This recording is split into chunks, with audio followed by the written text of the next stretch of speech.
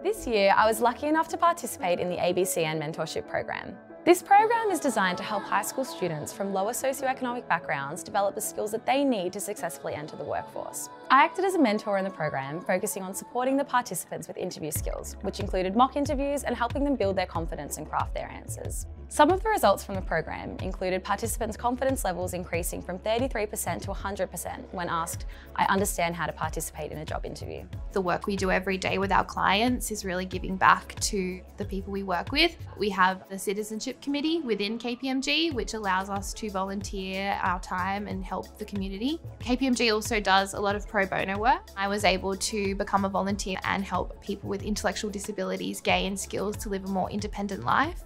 I'm leading KPMG's energy infrastructure team and co-lead our firm-wide energy transition focus. I'm passionate about learning and enabling diversity in our workplace. The work we do directly contributes to making the energy transition revolution happen.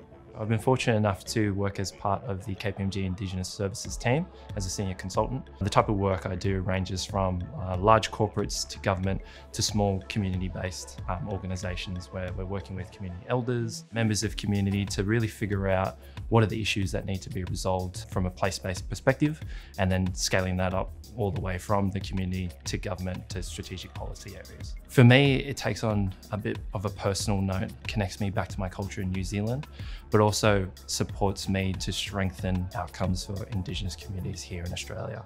I feel like it's really important that Australians are informed about the history of Australia and also equally how Indigenous people are living today. KPMG gives back in so many different ways, and it opens a lot of doors for us all in our work life as well as outside of work to really foster and grow connections with community.